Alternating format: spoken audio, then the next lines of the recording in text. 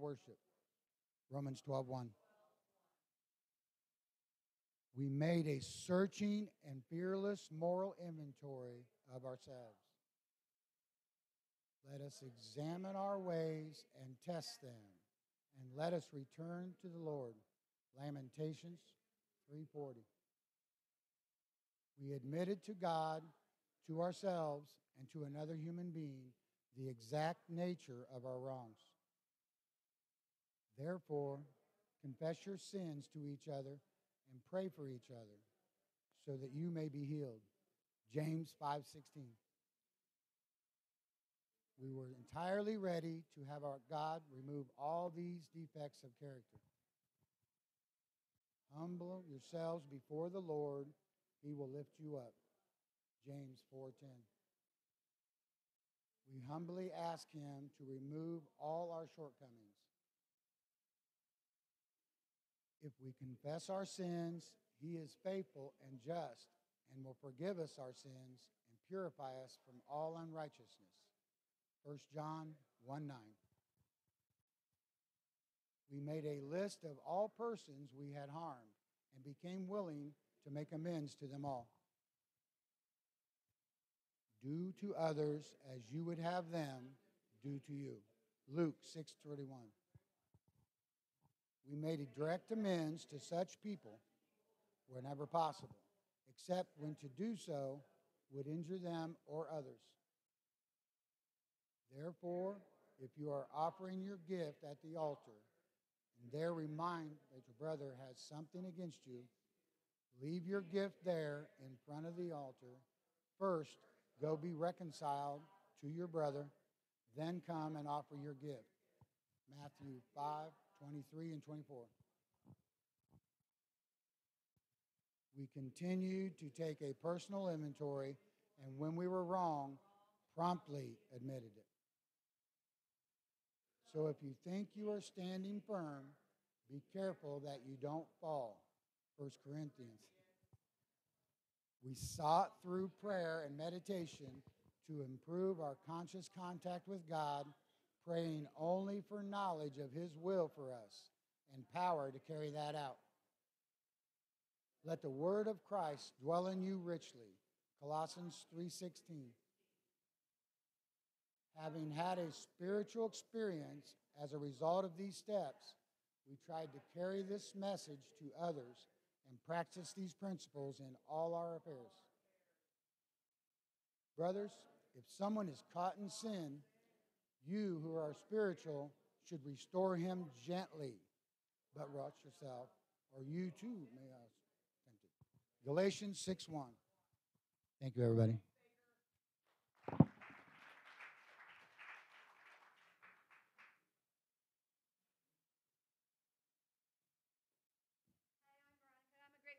In Jesus Christ. And I didn't miss my cue either. I just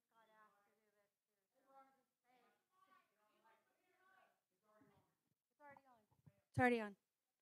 Okay, let's do this again. Hi, my name is Veronica, and I'm a grateful believer in Jesus Christ. Thank you. I do have a couple announcements tonight, okay? First one I have is for this grief support group, okay? And this is quit laughing at me. Faith Community Fellowship Church, and it begins February 7th. I will have the real flyer on Sunday at church.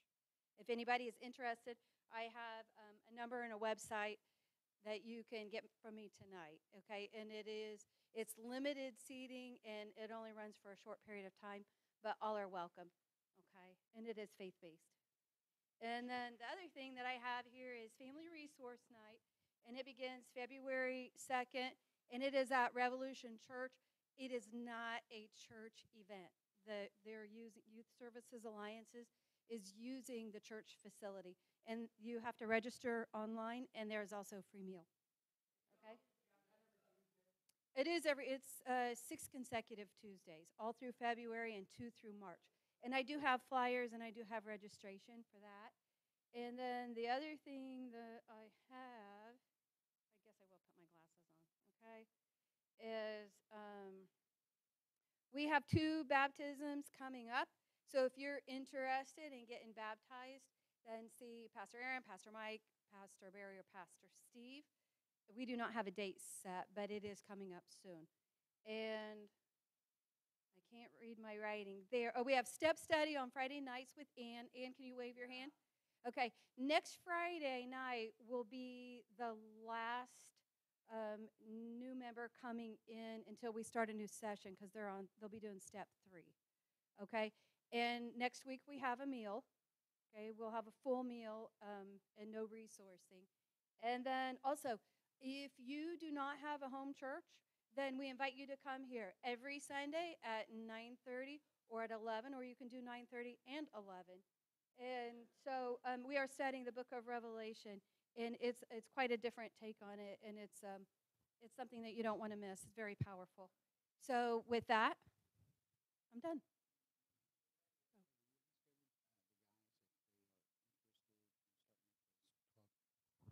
Is there any guys in here? Listen, she just hands me the mic.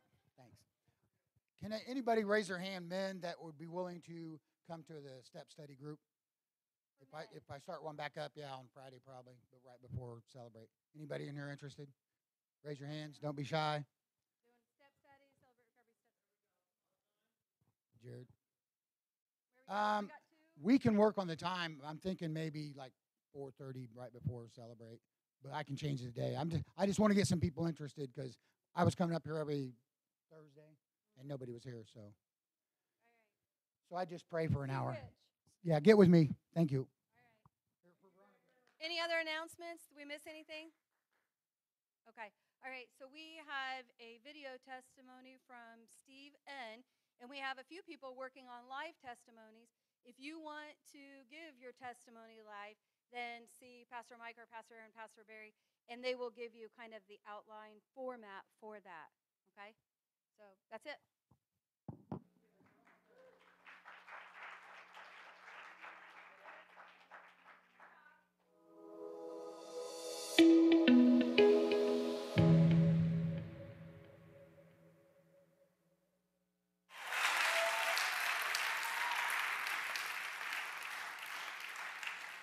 Hello, my forever family.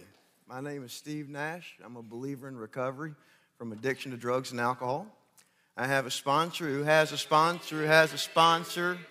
They all support me in my recovery. Thank you. Short prayer, please. Father God, thank you for this evening. Thank you for this time. Thank you for always being with me with unconditional love. Thank you for those that are here in support. Thank you for those that have helped me through this journey in your hands, Father.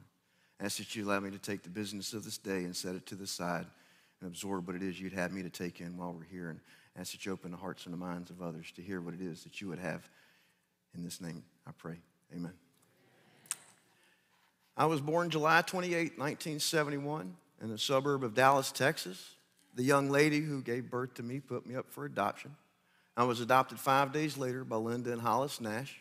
I know nothing of my birth parents, and as far as I'm concerned, I have the best parents anyone could ever hope for. My parents have been married over 50 years. I have a younger brother. We were both adopted from different families. My parents have offered everything they could to give me a good life, support, opportunity, and unconditional love. My father's work had us move several times throughout my childhood. I've lived in Texas, Georgia, Mississippi, Illinois, Virginia, and Florida. I was in the Boy Scouts, where I did make Eagle Scout. I was raised in a Methodist church, and I was involved in youth group within the church. That's just what we did growing up until about the 10th grade. Then I had a choice. I chose to slow down and not focus on church so much and focus on other things. Before recovery, my grandfather was a judge. Most times I saw him, he had a whiskey and a cigarette, and I'd see him at the kitchen sink with a small glass of whiskey, 2 ice cubes, and he would add just a touch of water, and he would swirl it around, take a sip, and he'd look out the window at the world like he was at the most peace and he had all the answers. I love my grandfather. He was my hero of mine. I wanted to be like him. Whenever my family was together, there was always whiskey, wine, beer. So I did not see anything wrong with drinking. I never saw the drunkenness, the fights, or anything that made me think any other than what I can. I just knew that when I grew up, I wanted to do the same thing. It looked like a great thing to do at the time. I tried alcohol a little earlier. I vividly remember my first drink, my first real drink, I should say. I was 14. I knew someone my age who was hanging out with an older guy named Johnny. When I first hung out at Johnny's place, he had porno on, and he had plenty of wine and cigarettes at hand. I started smoking, drinking wine, and watching porno. I drank so much wine that I actually got sick, but I was determined to get better at this. It was a great feeling up to the point of getting sick. I just needed a little more practice. A little time later, I went back to Johnny's place shortly after starting where I had left off the last time. Johnny told me there was a price for the party this time. He wanted to see me naked. Didn't seem exactly right, but there was porno and wine. I wasn't sure, but then he offered me $40 to do so, so I agreed and got the money. In my mind, it wasn't a bad deal. This went on for some time and only ended when Johnny shot and killed a coworker. Off to prison he went. I never saw him again. Well, from then on, I was off to the races. Whenever I got the chance to drink, I would. I enjoyed everything about it. It made me cool, hip, good looking.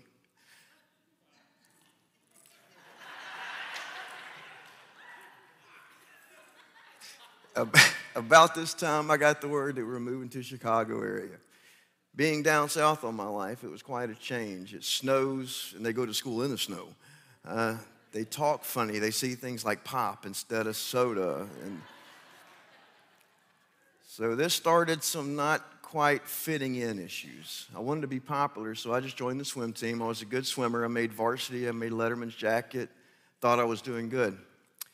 I remember specifically that I wanted to try marijuana, so I did this. It was a great combo with my drinking. This is 1988 we're talking about. Guns N' Roses, Metallica, Marlboro Reds, girls, drugs, and alcohol. Just having fun. I wanted this for the rest of my life. My relationship with God at the time, to tell you the truth, there really wasn't one. I had all I needed, I thought. 1989, my senior year, time to move again. Moved to Virginia Beach, Virginia. I didn't want to do it. I was in my last semester, my senior year, and I had a job, a girl, and time to hook up with things that I wanted there. I wasn't too sure about where we were going. My parents said that if I went to Virginia Beach, they would get me a new car. So I figured I would try it out. I got the car and found a lot more drugs in Virginia Beach. LSD, shrooms, plenty of pot, and just about anything anybody could get hold of alcohol. A lot of Navy guys liked LSD. Because it did not show up in their drug tests, and this is when I went from just a user to a dealer as well. In 1990, just graduated high school, I met a girl down at the beach that wanted to catch up with me. One night that summer, she and I found ourselves in a room full of people all trying something new. They were smoking off a can. I wanted to try something new. Hello, crack. Wow, what a rush. That's how cocaine was added to the list of things I was already doing. Now I could drink and party all night. By 1992, I was spending hundreds of dollars a week on drugs. I was hooked, going places and just staying there all night, 2 and 3 nights at a time. God awful expensive, and it got way out of hand quickly. I had to do something to get away. I was lost, not sure where to go. At this time, I had forgotten all about God. I decided to join the Navy delayed entry program. I partied up until the day I left for boot camp. All of a sudden, I was bald, getting yelled at, not much sleep, and had to learn things. And worst of all, I sobered up. What have I gotten myself into?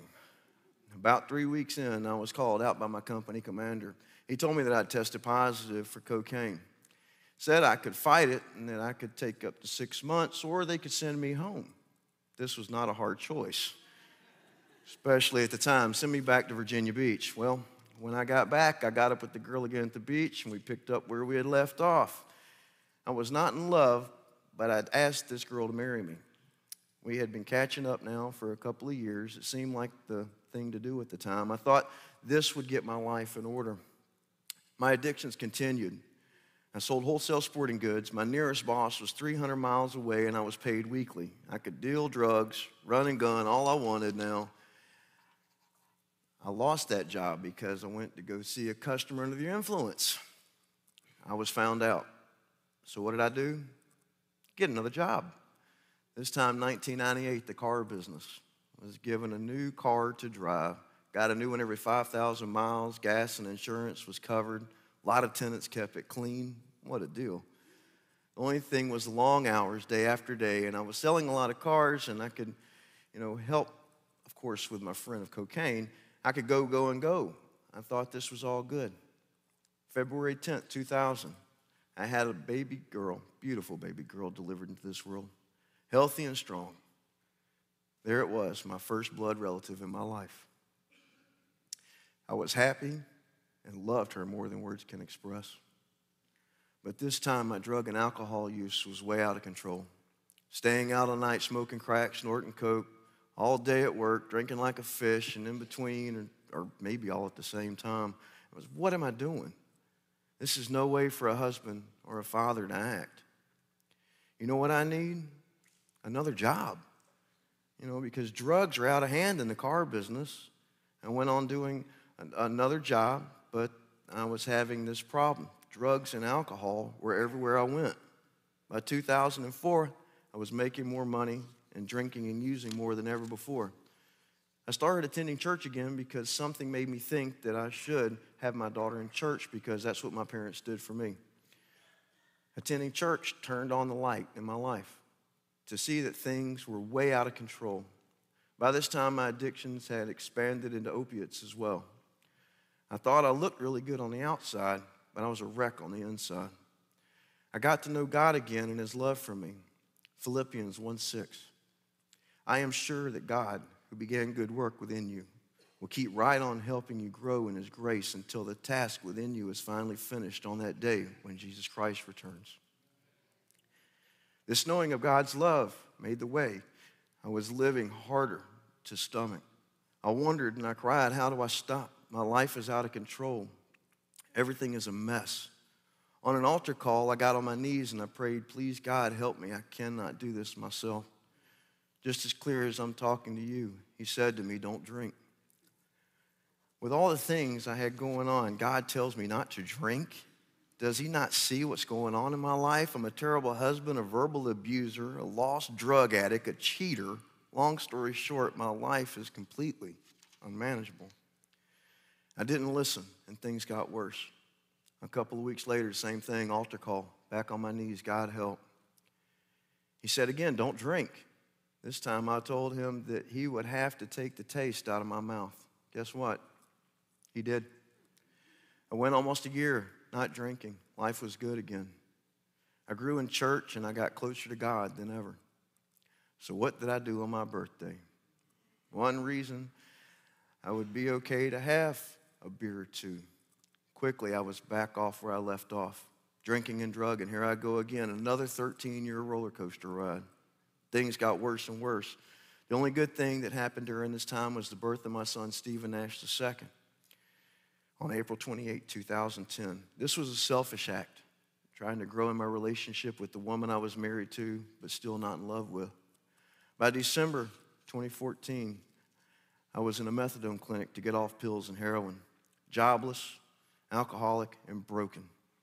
There was nothing left in a relationship with my wife. She started a relationship with a friend of mine, and I did not care. Wife decided to separate after 20 years of a crazy relationship. January 2015, I came to Florida to live with my parents. I tried to get a grip on things. I transferred methadone clinics so I wouldn't get sick, but this did not stop me from drinking, then back into cocaine. This time I was losing more than things. Now joy was gone. My addictions got more out of hand than ever before. I just wanted to die. This world would be a better place without me. I was working at a hotel on the 8th floor. I looked down wondering if it was high enough to kill myself. I was scared that it wouldn't. There's things in life worse than death. It was coming to an end. I was finally arrested and sent to jail for decisions I had made to support my addictions. Looking at possibly 15 years in jail. Now what? I give up. 30 years of running a gun and I'm done. All bridges burned and all apologies used up. Matthew 6:34. So don't be anxious about tomorrow. God will take care of your tomorrow too. Live one day at a time. Before my arrest, I had started attending church at Cape Coral First United Methodist Church with my parents. I'd fall asleep during service as I was on 200 milligrams of methadone every morning. I started to wean down on methadone, 1 milligram every other day. In 400 days, I was off methadone. But I was still...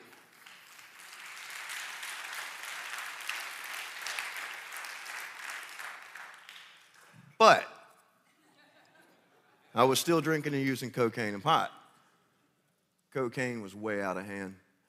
With Joy gone and missing my children so much, I couldn't stand it anymore. The last bit of my addiction was really just a blur. When I got out of jail, December 2016, I attended Celebrate Recovery over at First United Methodist Church on Monday night.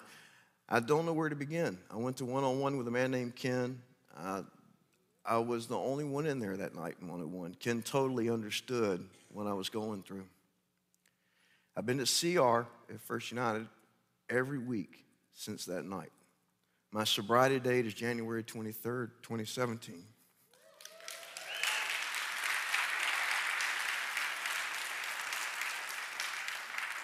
By the grace of God and the Powerhouse support team, I have victory over drugs and alcohol. My life has become happy, joyous, and free. Matthew 4:6-8. God gives strength to the humble. So give yourself humbly to God. Resist the devil, and he will flee from you. And when you draw close to God, God will draw close to you. I stopped running from God. I turned around and took one step to him, and he came running to me. My relationship with Christ is better than ever before. My chains have been broken.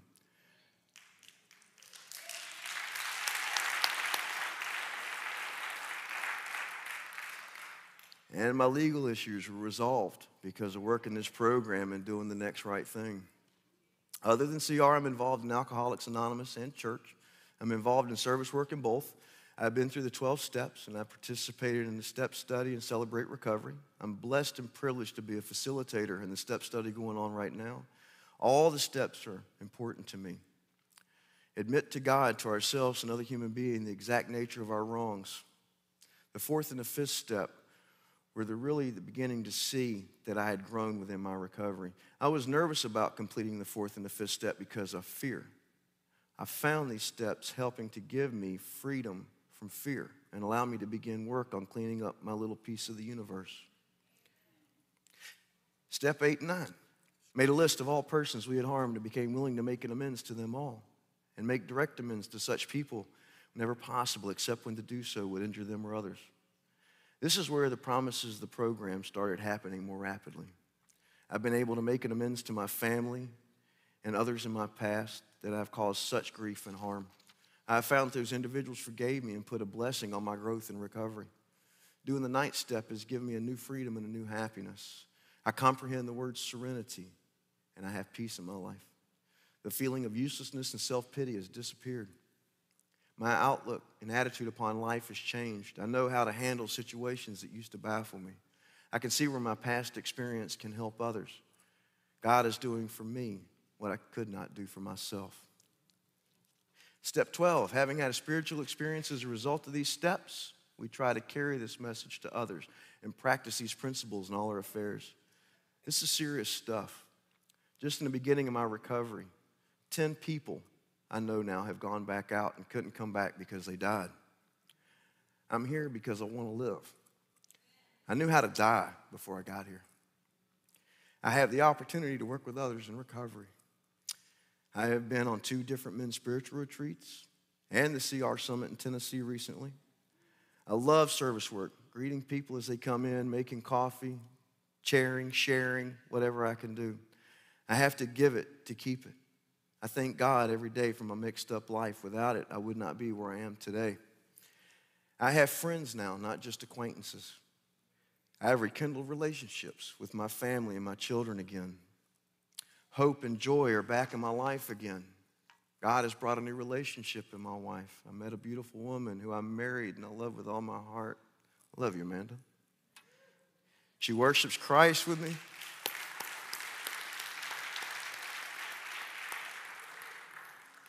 You know, she worships Christ with me, and she supports me in every way. Being honest, faithful in Christ is the foundation of our relationship. Christ's care and love is with us all the time. God and this program have given me a life that is getting better every day. I walk tall among men. They know me not, for I've been born anew. God has put in my hands the charts that take me through the troubled waters to the shores, which only yesterday seemed but a dream. I would not trade this for anything. But I have to work the program, and I have a long way to go. Anybody new? Get a sponsor. Build a powerhouse support team and work the steps. Don't be in fear of any of the step process, and get involved in service work. Please, God, don't stop before you see the miracle. It works when you live it.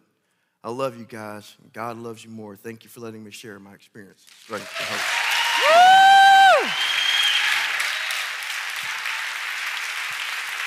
Great job. Awesome.